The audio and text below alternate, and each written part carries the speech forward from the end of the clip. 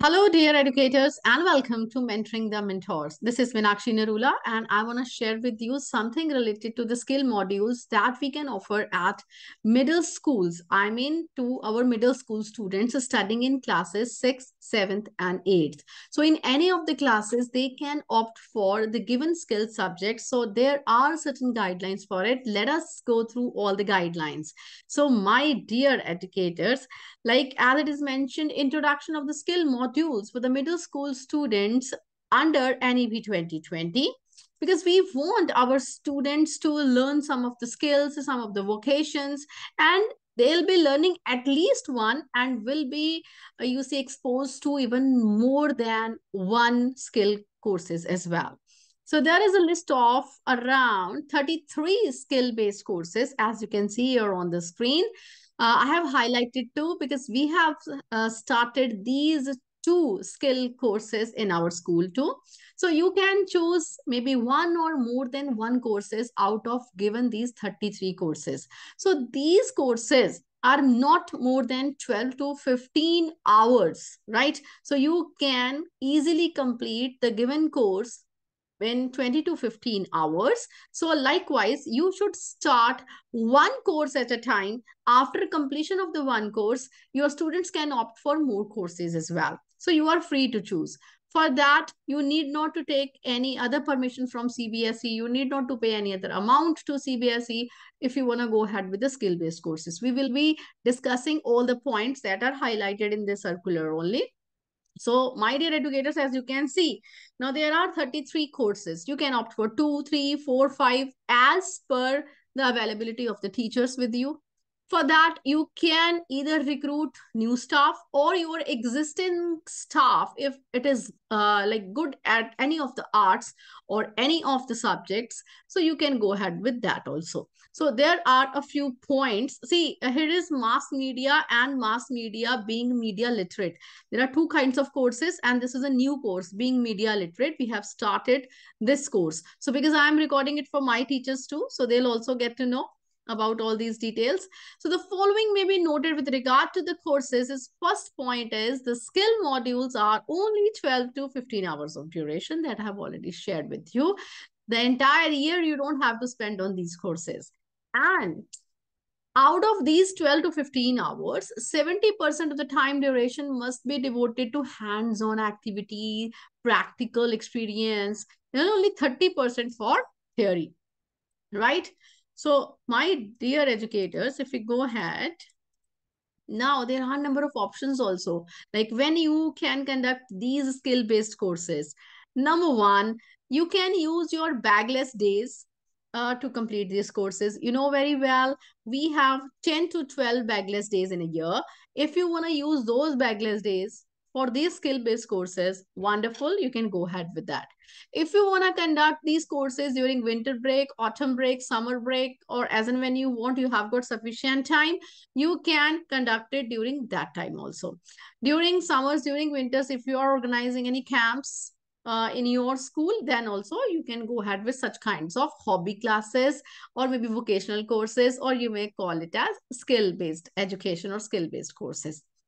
Or you can have the same as a regular period for selective skill modules also, as we have put the same in the timetable, right? Because you see, timetable is always flexible. We keep on changing it. At present, we have it. We have given a fixed time in the timetable so that according to the timetable, we can have classes for artificial intelligence. We can have classes for mass media or media literacy as well, as per the choice of the student. So we can go ahead with that. Now, irrespective of the class, now next previous point is schools and the students, they are free to opt any skill modules in the classes 6th, 7th, and 8th. You can have the same courses in 6th, 7th, 8th. You can have different courses in 6th, 7th, and 8th. That is entirely your choice. And irrespective of the class, students opting for any skill module shall have to start from the first module. Like for example, if you have started with a mass media or media literacy or artificial intelligence or any other skill-based course. So it should not happen like your class 6 students, they are learning from the first module, and your 7th students, they are learning from 3rd module, or maybe your 8th student, they are learning from 5th or 6th module. And when they are going to start the skill, they have to start it from the module 1, irrespective of the class they are studying in, right? So I hope it is very, very clear to you. And the students, they are free to opt more than one skill module as well in a class or maybe an academic session, right? If the students, they want to study artificial intelligence, media literacy, and apart from it, you want to go for baking, cooking, or whatever, so they can go for that also, but they have to study one at a time. Simultaneously, you should not start both the courses, right? But may not be encouraged to do more than one skill module simultaneously. It should be one by one, right? So this is very important to be noted. And the school may hire trained teachers for that, or maybe existing teachers can be deputed for these modules if they are already trained, or you can just scaffold them a little to go ahead with the courses. Now, how will be taking the assessment? It is very clearly mentioned, like 35 marks out of total marks will be 50 marks. 15 marks for the theory and 35 for the practical, because 70% of the weightage is given to the practical, right? And assessment karni kaise hai, what are the guidelines for it, criteria, modalities, that will be provided by CBSE shortly. Padhana to shuru karo, assessment bhi le lenge, right? So, and apart from it, if you want to conduct these courses during your hobby classes, in our schools, we have our hobby classes, our activity clubs also. So for your middle school students, you can have such hobby classes, innovation clubs, skill clubs, etc. So likewise, you can have more than one club at a time. So that is a wonderful idea. Please make sure you go through it. If your teachers, they are trained enough, you can go ahead and share such clubs with your students, right? And schools can offer skill modules even through hubs of learning. You see, HOL, hubs of learning, are there on CBSE websites. If your schools want to go ahead with hubs of learning, they want to train the students under that, so they can go ahead with that also. You can provide such kind of information, learning to your students. And what we have to do is, whatever we are doing, we have to intimate it to CBSE. We have to provide the information, like there are so many students in our school and they are completing, they have started, they have enrolled in the given skill-based courses. There, here is the link. If you click on this link, you will be able to land on a page where you will be able to enter all the details related to the given students for given subjects, who is the mentor, how many students are there, and you will be able to download certificates also for the students after they complete the given course. This is how you can go ahead with that. So make sure you enroll your students on the given link, and after the completion of 12 to 15 hours of the training, and then you will be able to download certificates as well. Assessment scheme will be shared with you by CBSE very soon. So my dear educators, now here is the link. CBSE academic.nic.in skill education books are there. So you have to download the books from the given link, and you can use the same to transect the curriculum in your classes as it is being shared by CBSE skill department. So my dear educators, here you go. I'll show you one thing more.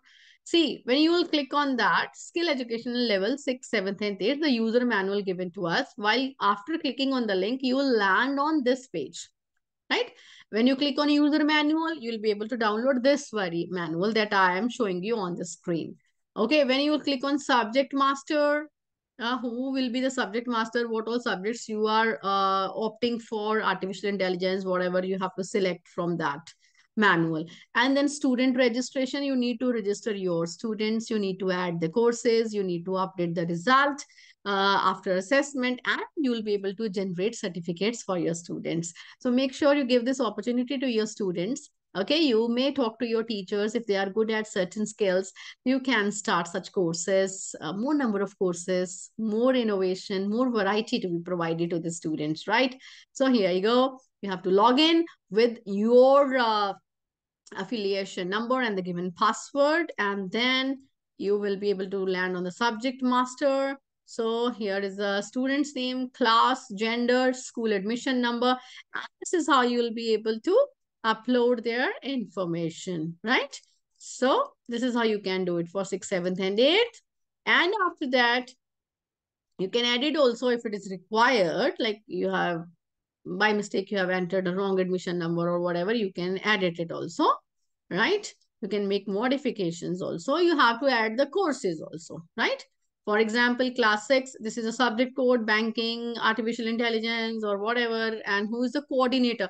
Name of the teacher or name of the coordinator who is coordinating for this particular skill course. Then the phone number is there, duration, and how many students are there. So accordingly, you have to add the information and provide it to CBSE. You have to provide the name of the coordinator, I mean the teacher who is taking the subject, because time to time CBSE organizes certain workshop sessions for the teachers also. So accordingly, your teachers will be trained for these skill-based courses as well, right? So this is how you will be entering the student's registration number. Okay, enter the registration number, click on add new row button to add more records, and then save button. So you will be adding the details, right?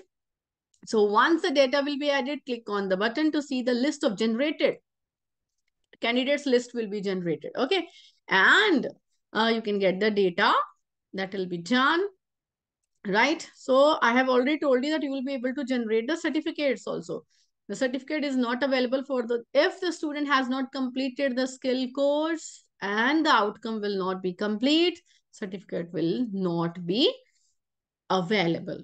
So accordingly, you need to upload the data. Wait for further instructions from CBSE, like how you'll be able to generate the certificate for your students. So this is how they will be getting the certificate. This is a sample certificate given below by Ministry of Education, Government of India, signed by Dr. Bishwajit Saha, Training and Skill Education CBSE, right? For completing a particular skill course.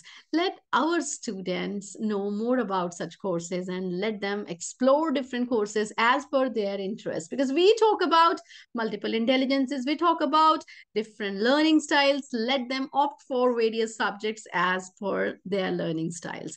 So my dear educators, stay tuned to Mentoring the Mentors to want to know more about such information. I know you are already downloading the circulars from CBSE, but I'm sharing for those who are interested, who want to know that. Thank you, all of you. Have a nice day. Stay tuned.